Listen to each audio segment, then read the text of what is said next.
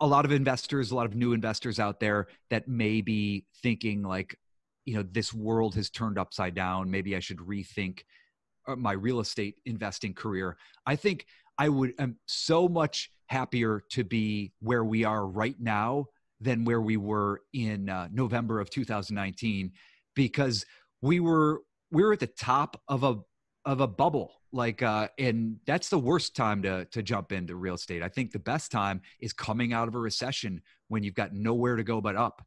And I think, if you could read the economic landscape and kind of get a handle on it and position yourself to be ready to buy as we're coming out of the COVID recession, I think there's going to be a huge opportunity, and it's exciting.